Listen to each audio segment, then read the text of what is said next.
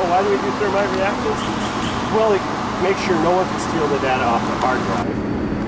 It also shows oxidation reduction reactions in chemistry. So we have aluminum, which is a metal, and then iron oxide, which is already oxidized iron. And aluminum grabs the oxide off the iron and releases a whole bunch of heat and a whole bunch of molten iron at about 2,000 degrees. So that's what this is. Demo reaction.